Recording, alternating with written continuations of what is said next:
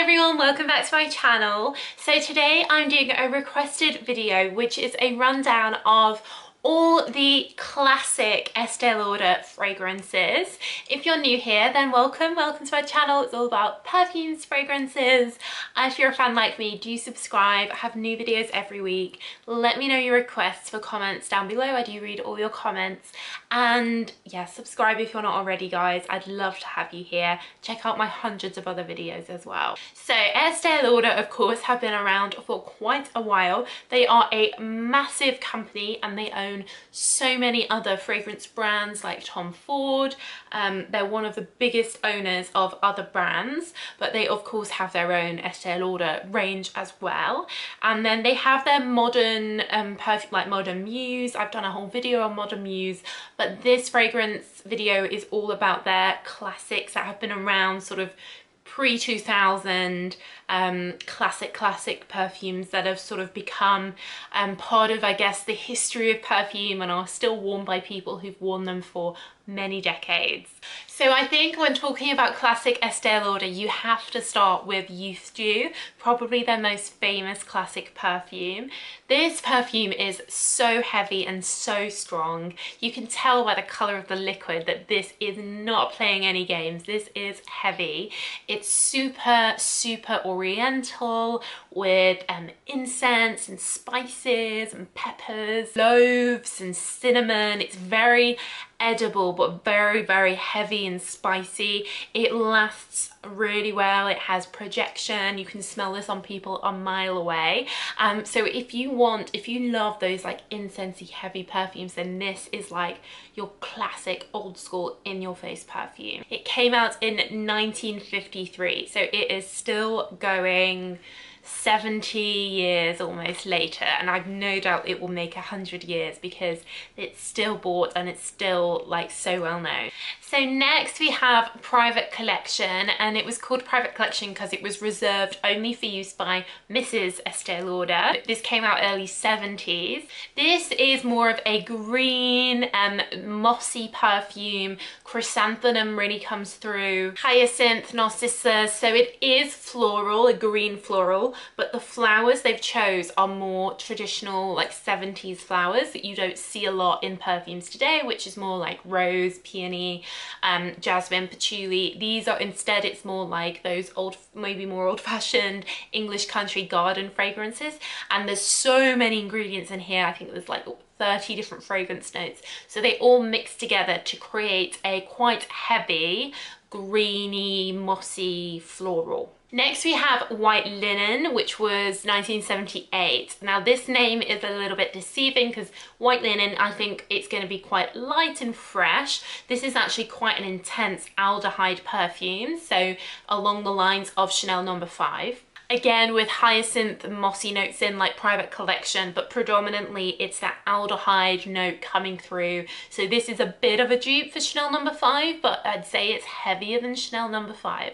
And again, it has loads of other perfume notes in here as well, which all merge together to create a mossy floral, but I'd say it's like 80% aldehyde, 20% mossy floral. We then have Pleasures. This came out in 1995, so not quite as classic as the others. There have been a million flankers of Pleasures. Let me know if you want me to do a video on them all. There's been so many. This is perhaps a little bit more modern, fresher, greener than some of the other classic ones. It has peony in. It's got lilac and a rose, green notes in as well, so it's quite like outdoorsy, but Lily of the Valley probably is the fragrance note that dominates the most, so Lily of the Valley fans tend to like this. So a few years ago, Estee Lauder took a lot of their classic fragrances and put them all in the same shape bottle, just with different names, and sort of re-released them as this collection of like classics.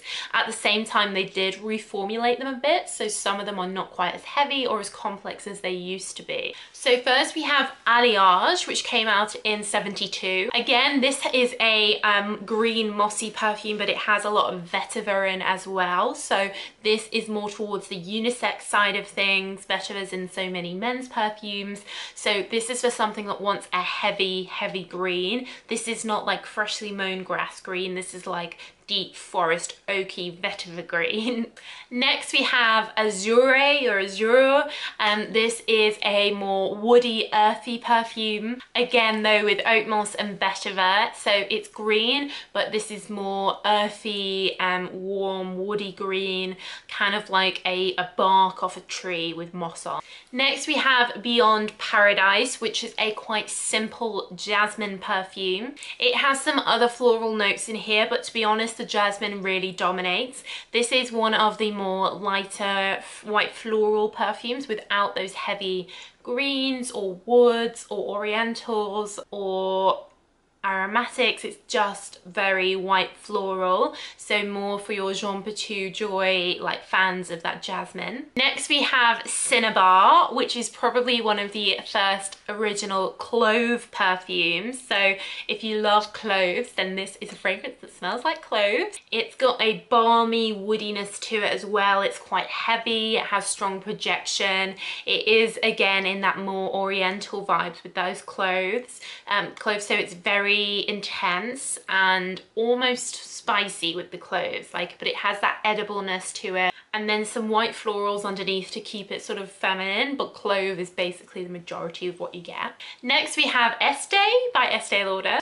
This is a pretty jasmine rose, quite simple again. This came out in '68, and the story goes that Mrs. Lauder noticed the light coming through chandeliers, and that light was then reflected through her champagne, and she thought, I want to make a fragrance that resembles that light through chandeliers and champagnes. And she obviously decided that jasmine and rose were what that would smell like. So it is a kind of sparkling, but it still has that sort of, I guess, more traditional floral notes to it, whereas nowadays if they were trying to create that, I think they would use different fragrance notes.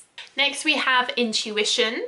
This is a green ambery perfume. This perfume's marketing was all about the inner voice. It was meant to represent the inner voice. I don't know what the inner voice smells like, but they think it smells like this. It's supposed to be a more modern interpretation of classic orientals, so without those things like cloves and spices in, it is a bit more modern, yes.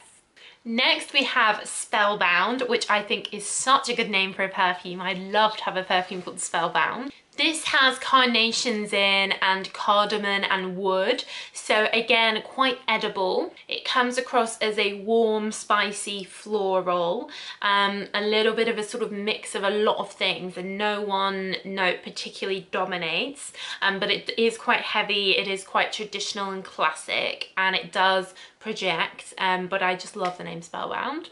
And then lastly we have Tuscany per Donna. I guess this is supposed to capture the sort of Tuscan Italian warmth, and it has vanilla in, which a lot of the others don't, so it makes it a little bit warmer and sweeter. Woods and ambers keep it heavy, and there are some floral notes that you get at first, but this comes across as a heavy vanilla, very warm, I guess kind of like a warm sunshine day, or that when it's really warm in an evening in Tuscany, I guess this would be that kind of fragrance. So quite yeah, quite intriguing fragrance. I like vanilla in fragrances. I think they add an interesting depth, and that's what this one has. So there you go, that's my run through of the classics from Estee Lauder. Of course, none of them are really bestsellers now. Perhaps Youth Dew is still topping some charts. I actually did do a Amazon bestsellers video, and Youth Dew was there in, I think it was the American top 10. So they are still doing well in selling these, but of course not sort of seen advertised. They focus on all the new ones for that.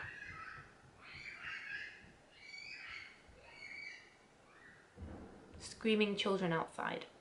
So yeah, so that's it guys. I hope you found this helpful. If you did, do give it a thumbs up and subscribe if you're not already. I'd love to have you here. But that's it guys, so thanks so much for watching, and I'll see you again real soon. Bye.